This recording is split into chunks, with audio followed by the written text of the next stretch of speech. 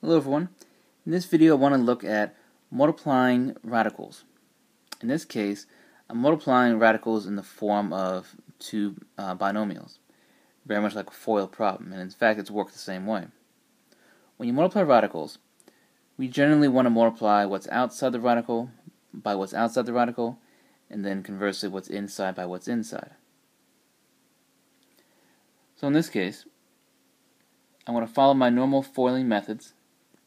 FOIL, you remember, means first, outer, inner, last. So my first multiplication would be the square root of 2x times the 3 square root of x. And when I multiply those, I want to multiply 3 by the 1 that we assume is out in front of the square root of 2x. So I still have a 3. Inside, I'll say 2x times x, so I'll have 2x squared. So I would not, for example, say 3 times 2 to get 6. Next I'll say outer, so square root of 2 times 4 square root of y.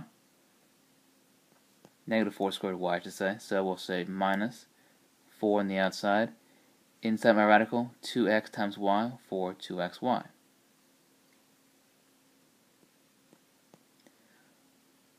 Inner is going to be 3 times 3 square root of x. And since the 3 itself has no radical attached to it, it's just going to be 3 times the 3 on the outside. So plus 9 square root of x. And lastly, last one, 3 times 4 square root of y. Very similarly, since 3 has no radical, it's just 3 times 4. So it becomes minus 12 square root of y. With these, again, I wouldn't say 3 times the y. I wouldn't say 4 square root of 3y. So again, think outside, outside, inside, inside. Lastly, I want to see if I can simplify or combine any of my terms. First of all, I don't see any like radicals. And I can't really break down anything. The 2, square root of 2 I can't break down. Square root of x and square root of y, same thing. I can, however, break down this x squared.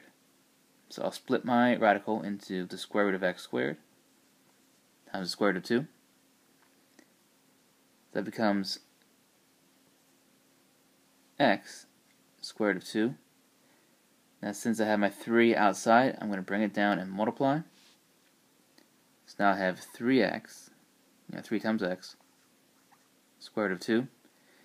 And seeing as the rest of these radicals can't be broken down or combined as like terms, I'll just bring them down with the rest of the problem.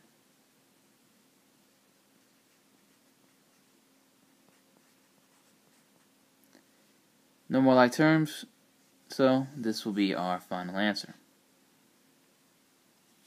Now keep in mind with multiplying radicals in this sense, quite often when you FOIL them, this is about as much simplification as you can usually do. Most of these terms are going to be pretty varied.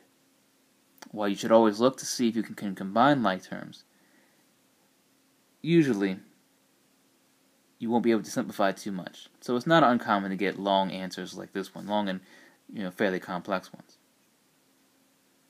So again, we want to FOIL, multiply what's outside to outside, inside to inside, and then simplify and combine like terms as much as we can.